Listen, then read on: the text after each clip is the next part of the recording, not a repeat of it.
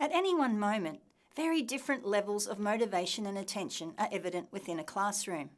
Teachers know all too well that there is a strong link between motivation and attention, and that learning is based on a foundation of attention regulation.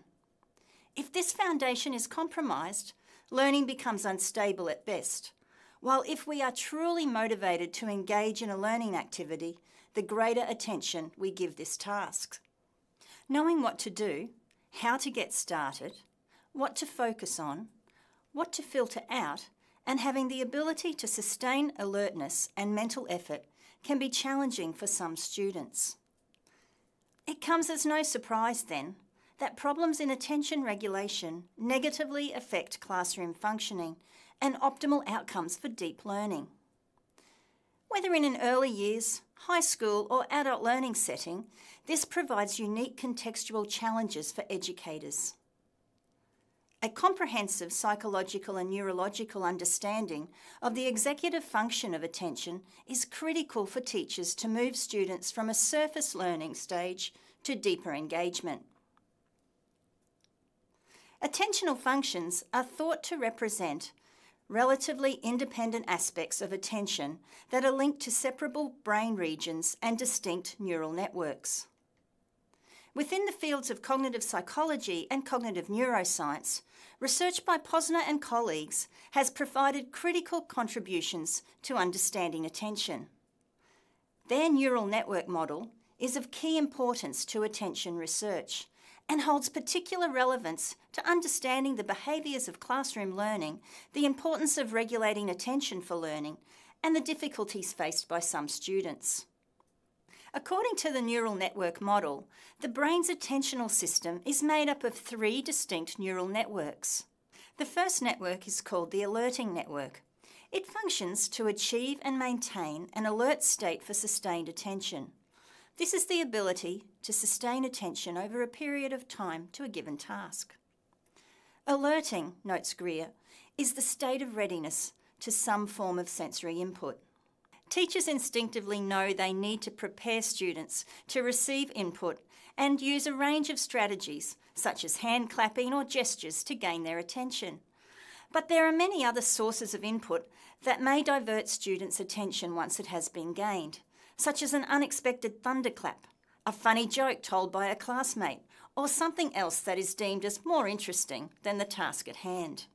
Within the alerting network, a major control function that helps to sustain our attention during learning is called behavioural activation, the ability to stay alert and motivated to get the job done, even if the work is hard, boring, or uninteresting.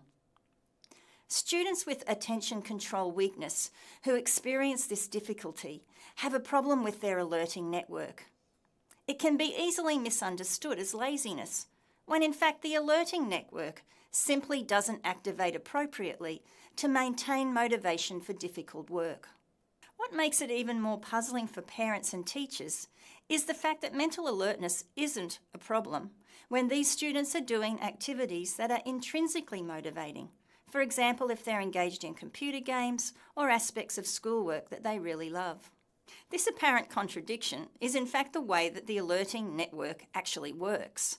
Arousal or alertness is automatically activated for personally meaningful and motivating activities, but arousal or alertness requires activation for effortful learning to enable students and adults to follow through and persist with arduous, boring or uninteresting work. The second network of the neural network model is the orienting network. The orienting network directs or orients our attention, and it functions to select information for attentional focus while blocking out or ignoring irrelevant information. This is our ability to selectively focus on and attend to the relevant information while filtering out distractions to complete tasks. In classrooms where there are so many competing distractions, students need to learn to selectively focus their attention for most parts of the day. Students arriving late to class, others talking, bells and phones ringing, missing pencils or books, interruptions by announcements, smells of food wafting in from the canteen, and outside sport activities are all competing for students' attention. When the orienting network is in operation mode, the attention filters are switched on. Students who experience impulse and attention control weakness typically are easily distracted, have difficulty following multi-step instructions, and appear not to listen. They may daydream and mind wander because of distractions from internal events, and they are off task because they are tuning into the distractions. The third network is the executive control network. This network supports higher level control processes as it directs and controls both our thinking and our social behaviour. The executive control network helps us to plan and organise our work out what to do, where to start and how to start. Sequence the steps of a task. Manage our time well so that we don't leave assignments to the last minute. Start work without procrastinating. Check for mistakes. Keep a check on our social behaviours to make sure they are appropriate to the situation, and problem solve efficiently when we strike a difficulty rather than get stuck in that difficulty. This executive control network is like the brain's project manager. In a classroom, students are constantly called upon to project manage their learning activities.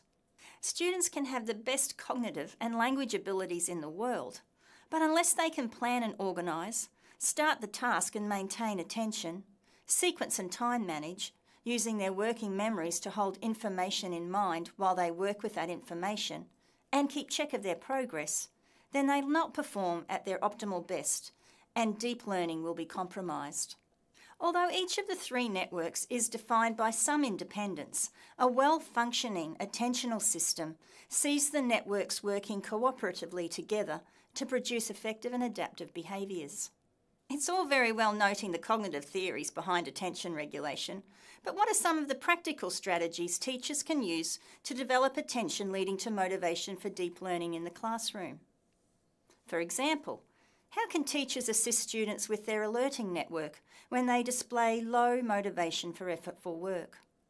These students require considerable scaffolding of the use of helpful thinking by raising awareness of their own thoughts and helping them to understand that their thoughts have a critical impact on their performance, feelings, learning and social behaviours.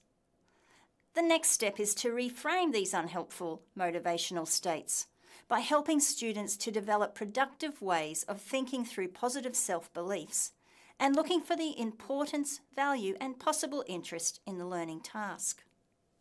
Set children up for success by providing tasks of medium effort. Big effort tasks are overwhelming and invite unhelpful thinking, off-task behaviour or work avoidance. It is more helpful to provide 2 tasks of medium effort than to give 1 big effort task in supporting best efforts, persistence and helpful thinking. What about the orienting network? Here teachers can prompt for attention and focused listening prior to giving an instruction and be aware of background noise and distractions. Acetylene of physical activity is considered a defining feature of attention and reflective learning. Prompting children to check their physical activity and brain energy prepares them for listening. Consider providing information or instructions in both verbal and visual formats, where possible, to help children retain key details. Images, graphs and charts, mind maps, visual schedules, step planners, infographics and visual reference keys are all excellent models. And the Central Executive Network?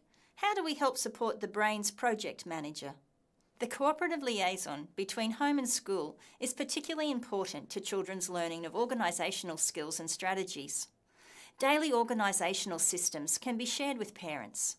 These might include organising school bags with specific pockets for lunch, permission slips and library book, organising schoolwork with colour-coded books, or organising desk and work area. The use of step planners helps children develop a metacognitive perspective. Step planners outline all the steps involved in a task, reinforce verbal instructions and reduce working memory demands. Step planners could be completed on the classroom whiteboard or a small whiteboard on a child's desk with an arrow or a number to indicate each step. In today's world, the ability to focus is quite a challenge with so many competing distractions that are vying for our attention. Some say that we are living in a state of continuous partial attention and that our attention is in radar mode, divided by multitasking and distractions. This brief sketch of the neural networks of attention serves as a baseline for understanding the critical importance of regulating students' attention for classroom learning. With these important skills, students are attentionally focused and ready for deep learning.